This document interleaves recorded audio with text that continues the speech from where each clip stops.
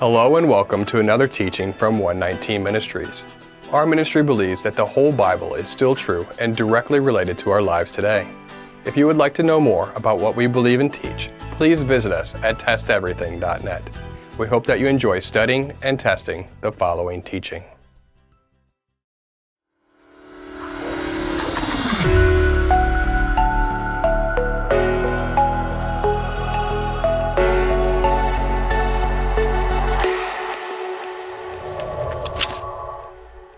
It is often understood that Jom Kippoer, also known as the Day of Atonement, is considered a day of fasting.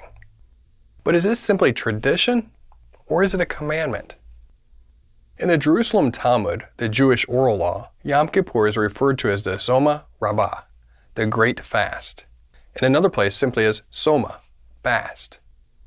We even see in Acts 27 verse 9, a day referred to as the fast, which was likely referring to Jom Kippur. However, was the fast associated with Jom Kippur merely one of many traditions and not commanded in the Torah? Or is a fast commanded on Jom Kippur? The Hebrew word for fast is tsum. It means to refrain from eating for a period of time. This could include any drink as well. However, the Torah does not specifically call us to fast on Jom Kippur, but to anah ourselves. In Leviticus 16:29, 23:27, and Numbers 29:7, the word anah is used, which refers to a humbling, or mortifying, or afflicting one's soul. The Hebrew word for fast, tsum, is not used as it relates to Jom Kippur. Why?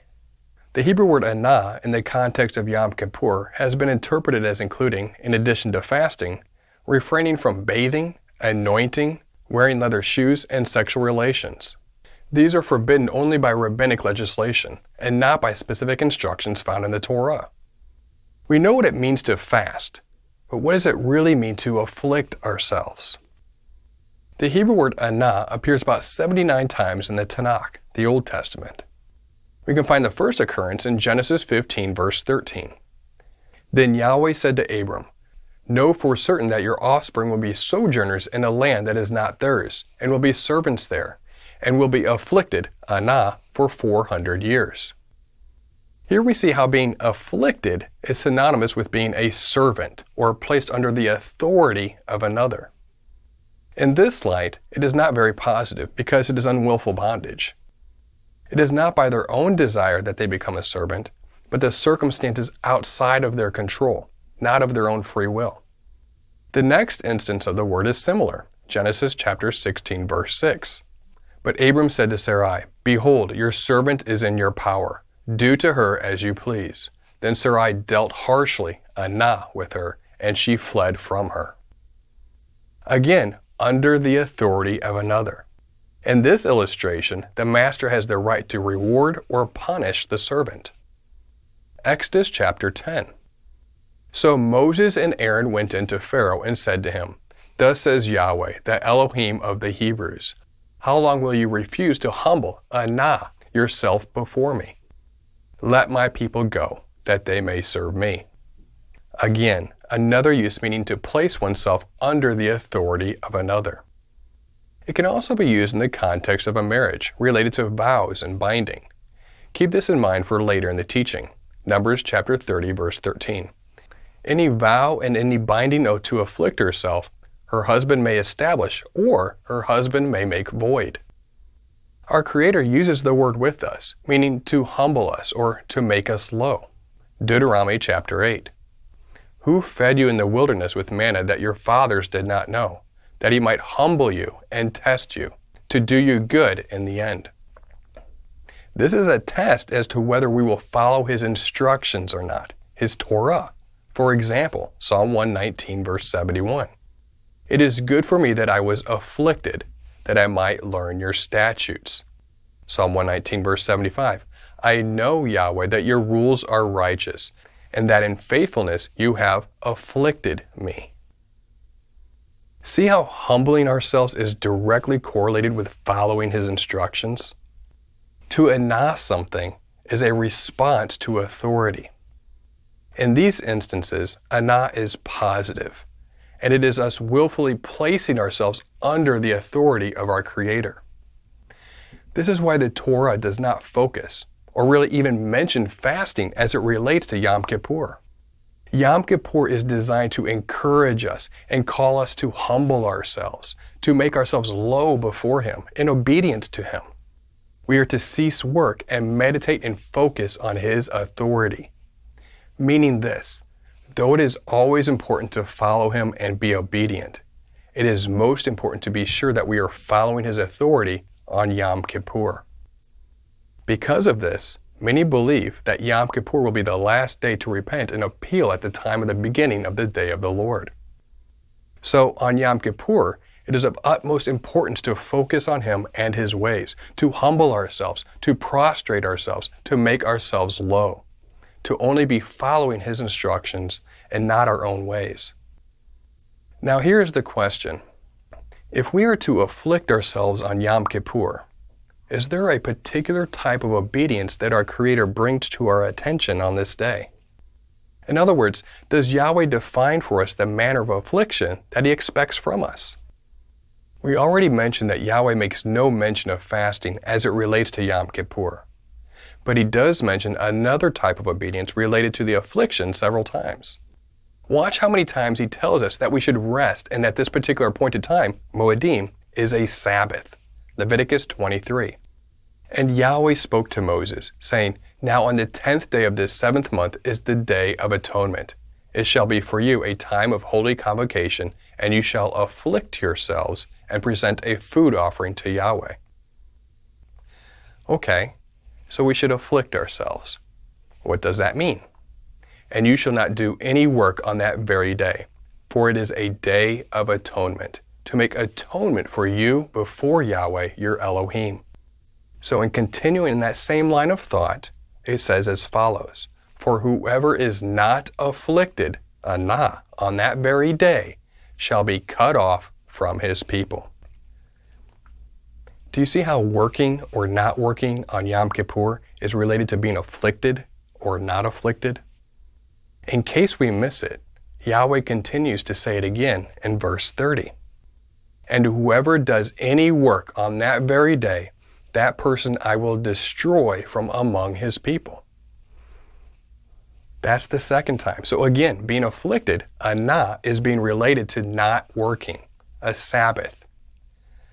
But in case we missed it 2 times, Yahweh says it again in verse 31.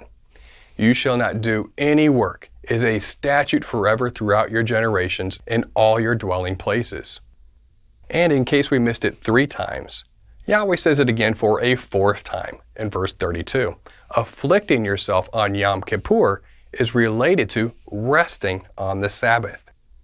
It shall be to you a Sabbath of solemn rest, and you shall afflict yourselves. On the 9th day of the month, beginning at evening, from evening to evening, shall you keep your Sabbath. So the affliction that Yahweh desires from us on Yom Kippur is a day of rest and self-reflection, not necessarily fasting.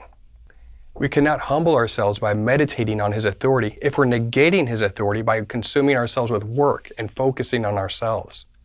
That should only make sense, and that is why Yahweh highlights the first part of what it means to anah on Yom Kippur, which is to cease, to stop. After we cease and stop, we can humble ourselves by meditating on His ways, repent where we need to repent, and do some serious introspection on where we are aligned or not aligned with His Torah. Have you considered the calendric placement of Yom Kippur as it relates to what we are to be doing on that day and why? Yom Kippur is sandwiched between the Feast of the Awakening Blast, Yom Teruah, and the Feast of Tabernacles, or Sukkot. What lies between the sound to awaken and our dwelling in booths is a time to self-reflect and focus on our disobedience and rebellion as a body. We are to rest, meditate, and focus. We are to be humbled by His authority and ensure that we are operating under His authority 100%. Our meditation and solemn self-reflection on our walk with Yahweh is concentrated in the Hebrew word anah, translated as affliction and humbled. Connect Leviticus 23:27 to Matthew 23:12.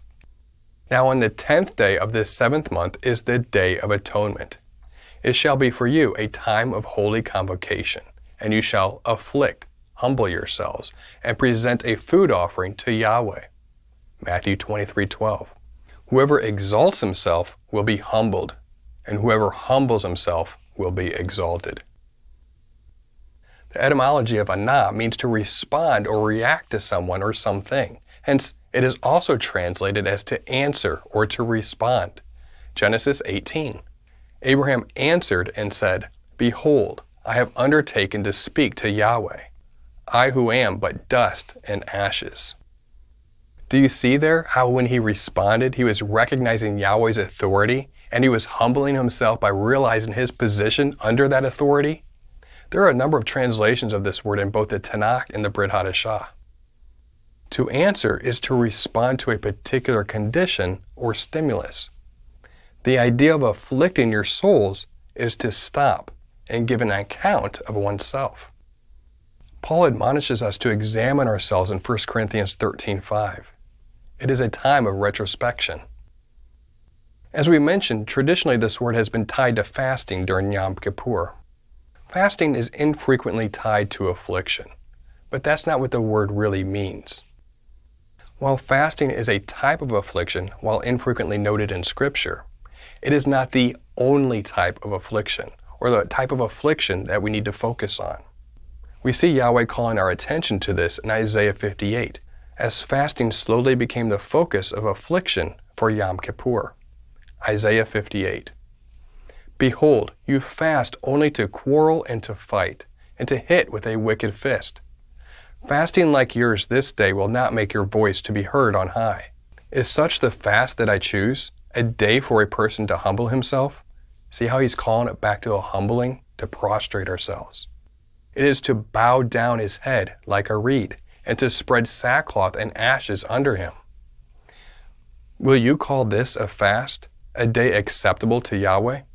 Is this not the fast I choose, to loose the bonds of wickedness, to undo the straps of the yoke, to let the oppressed go free, and to break every yoke? Is it not to share your bread with the hungry, and bring the homeless poor into your house? When you see the naked, to cover him, and not to hide yourself from your own flesh? Fasting is not a time of self-analysis and reflection, but rather a time to get up and loose bands, undo burdens, and break yokes.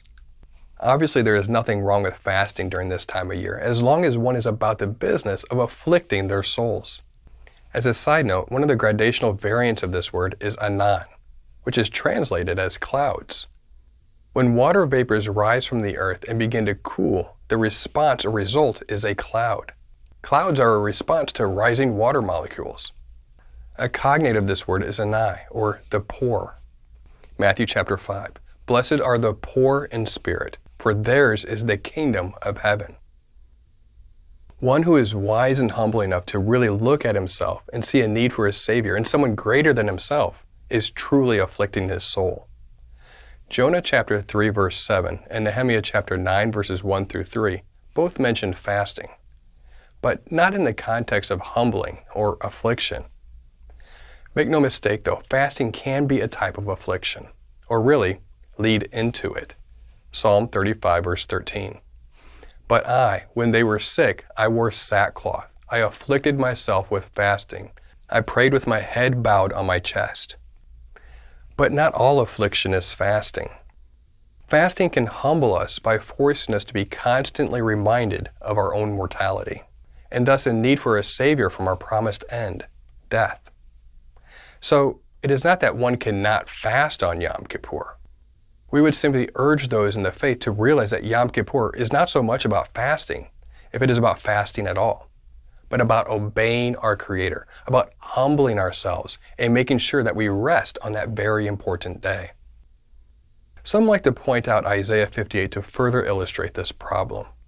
It makes no sense to fast on the Jom Kippoer Sabbath, yet cause others to work. It is missing the whole point of this very important day. Isaiah 58. Why have we fasted and you see it not? Why have we humbled ourselves and you take no knowledge of it?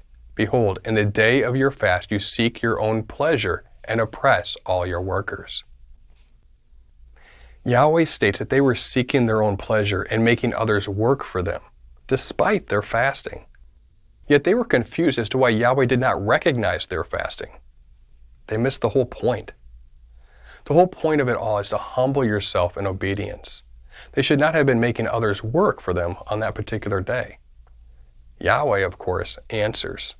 Isaiah 58. Behold, you fast only to quarrel and to fight and to hit with a wicked fist. Fasting like yours this day will not make your voice to be heard on high. Is such a fast that I choose, a day for a person to humble himself? Is it to bow down his head like a reed and to spread sackcloth and ashes under him? Will you call this a fast and a day acceptable to Yahweh? In verses 13 through 14. If you turn back your foot from the Sabbath, from doing your pleasure on my holy day, which was defined as others working for you earlier, and call the Sabbath a delight and the holy day of Yahweh honorable, if you honor it, not going your own ways, or seeking your own pleasure, or talking idly, then you shall take delight in Yahweh, and I will make you ride on the heights of the earth, and I will feed you with the heritage of Jacob your father, for the mouth of Yahweh has spoken. So, in conclusion, though we can fast on Yom Kippur, and though fasting is a form of affliction, it does not appear to be the form of affliction that our Creator desires for us to focus on. The important matters of Yom Kippur seem to be focusing on repenting and humbling, and leading to full obedience, centered around afflicting ourselves in a Sabbath rest. Many realize that Isaiah 58 is about Yom Kippur. They will quote Isaiah 58 and say, "See, Yom Kippur is all about fasting." What is both a little sad and a little comical is that they are making the same mistake that Isaiah 58 is trying to correct. Isaiah 58:3 clearly reveals that it was interpreted by the Jews that they should fast on Yom Kippur. That is the way that they chose to understand what it means to afflict themselves, and that is what many do today. But Yahweh corrects them in their limited understanding. He gives them the actual meaning of what it means to afflict ourselves on Yom Kippur if we just keep reading. Pay particular attention to verses 7 and 10. Is this not the fast that I choose, to loose the bonds of wickedness, to undo the straps of the yoke, to let the oppressed go free, and to break every yoke? Is it not to share your bread with the hungry and bring the homeless poor into your house? When you see the naked, to cover him, and not to hide yourself from your own flesh? Then shall your light break forth like the dawn, and your healing shall spring up speedily. Your righteousness shall go before you. The glory of Yahweh shall be your rear guard. Then you shall call, and Yahweh will answer. You shall cry, and he will say, Here I am. If you take away the yoke from your midst, the pointing of the finger, and speaking wickedness, if you pour yourself out for the hungry and satisfy the desire of the afflicted, then shall your light rise in the darkness, and your gloom be as the noonday. Do you see how Yahweh corrects their understanding of what it means to afflict ourselves on Yom Kippur? Yes, verse 3 does indeed show that the Jews did interpret afflicting ourselves on Yom Kippur to be about fasting. But if we keep reading, Yahweh offers clarification on what it really means to afflict ourselves. Yahweh clarifies the Torah for us. Within that clarification, Yahweh even mentions hungry people twice, even going as far to say to feed them with bread. If fasting is so important on Yom Kippur, why is Yahweh saying to feed people with bread on this day? Feed people on the annual fast day? It is almost as though Yahweh is mocking them in their limited understanding of what it means to afflict yourself, especially as it relates to Yahweh's intent on Yom Kippur. Every year, those in Hebrew roots erupt into arguing on this subject. Many do not like this teaching. And a continued dose of irony found in Isaiah 58, that is also covered. Astoundingly, it is found right after verse 3, the verse many like to quote about Yom Kippur and fasting. Why have we fasted and you see it not? We have humbled ourselves, and you take no knowledge of it. Behold, in the day of your fast you seek your own pleasure, and oppress all your workers. Behold, you fast only to quarrel and to fight, and to hit with a wicked fist. So, as verse 10 says, take away the pointing finger and speaking wickedness. Go feed the hungry on Yom Kippur. Invite the homeless in. If you're making Yom Kippur to be about a fast, you're missing the point according to Yahweh. And if you are arguing such interpretations with others about it, you're doing exactly what Isaiah 58 says not to do. Does that mean we shouldn't fast? No, that is not what we are saying. As we said earlier, it is okay to fast. But don't make that your obedience to Yom Kippur as your focus on how to afflict yourself. Personally, our family does fast on Yom Kippur. We believe it to be a good tradition, but only when it is used in a good way. Do not make the same mistake those in Isaiah 58 did. Some point to Jeremiah 36 as support for Yom Kippur being a day of fasting. Let's read. So you are to go, and on a day of fasting in the hearing of all the people in Yahweh's house, you shall read the words of Yahweh from the scroll that you have written at my dictation. You shall read them also in the hearing of all the men of Judah who come out of their cities. Jeremiah instructed Baruch to read the word of Yahweh to the people on the day of the fast.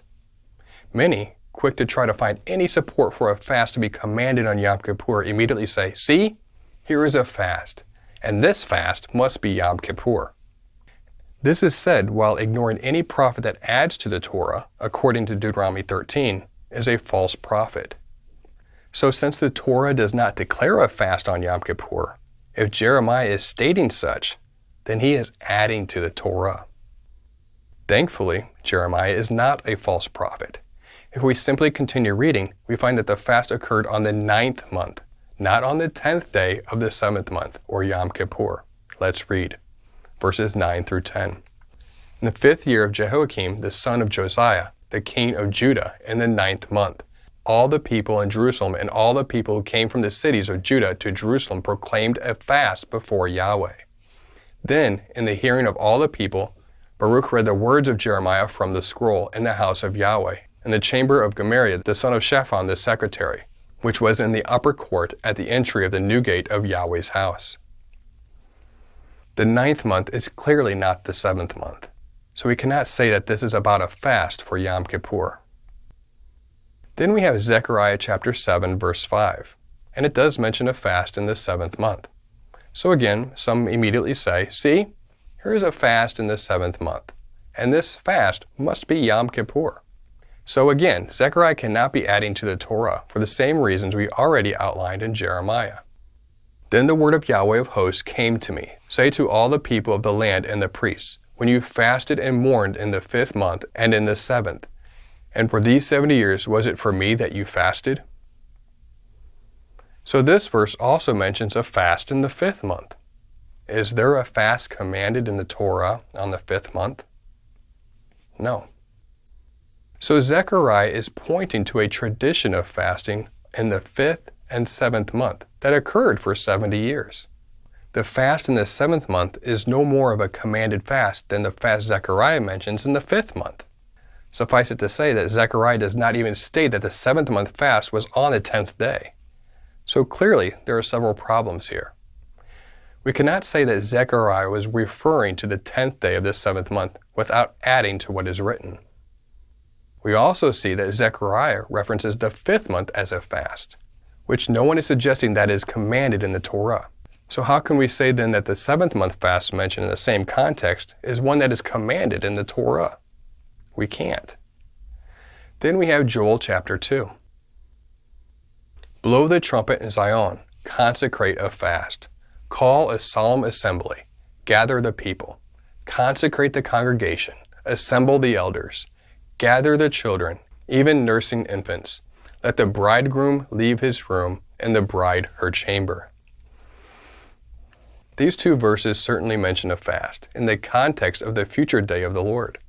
This is a day that Yeshua returns and unleashes judgment on the earth. Note that it says to consecrate a fast. If fasting was already consecrated to occur on Yom Kippur, we would not need to consecrate again a new fast. That might seem like a small point, but it is important. The phrase consecrate a fast was chosen for a reason. Furthermore, on which of the Moedim are we commanded to blow a trumpet? Is it Yom Kippur? No, it is the Day of Trumpets.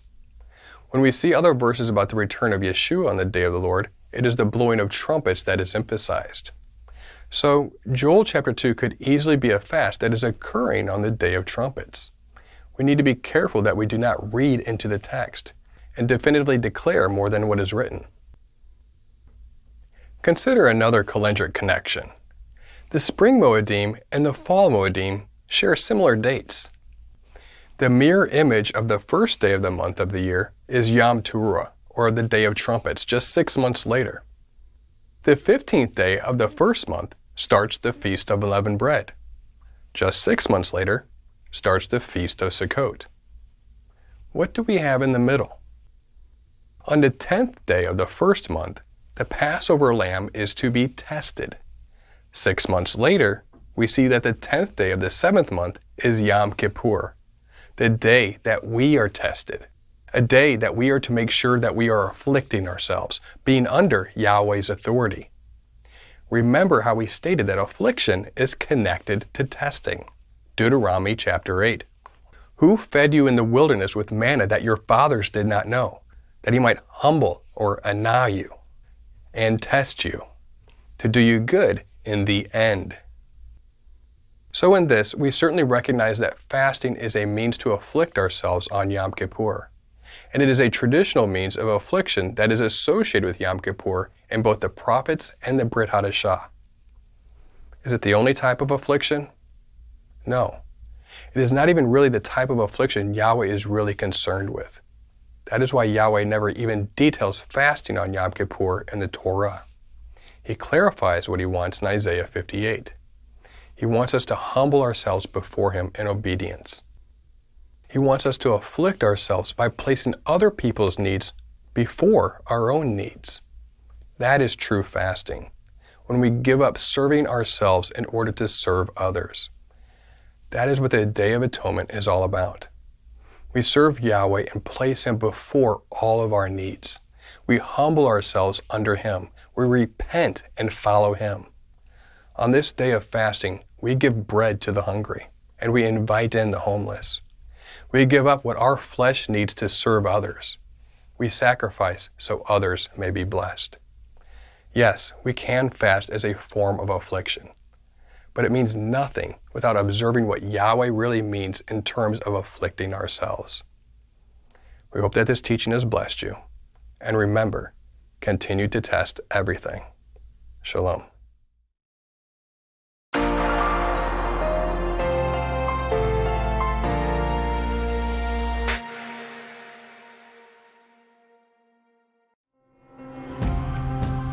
It is because of you, our generous supporters, who make it possible to offer these high-quality teachings completely free of charge. If you feel led to support 119 Ministries so that we can continue this effort, please visit testeverything.net and click on the Support 119 tab. Learn how you can partner with us to take the whole Word of God to the nations.